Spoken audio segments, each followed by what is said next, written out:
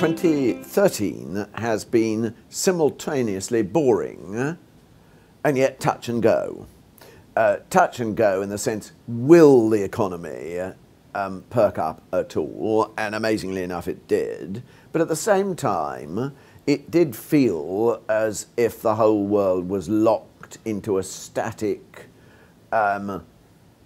position for fear of declining, you know, and that everything was awful, but not quite as awful as it could be.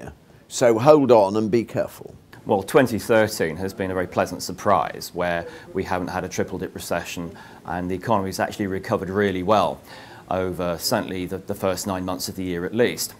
And what we're looking for in terms of 2014 is actually more of the same, with a broadening of the recovery, the housing market getting more traction, and hopefully a little bit more of a recovery in the euro area, our main trading partner, to assist the UK export industries.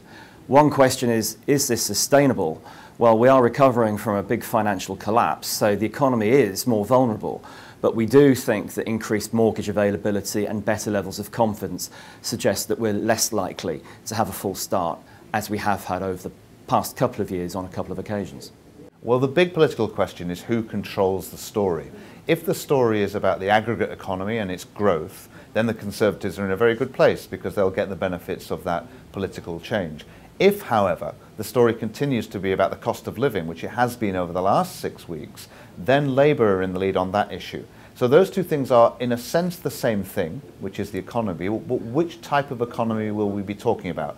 The overall economy, which is growing quite nicely, or the specific way it comes into people's household budgets? And on that one, Labour's got a good position. So that's the central political question, which is what type of economy do we have?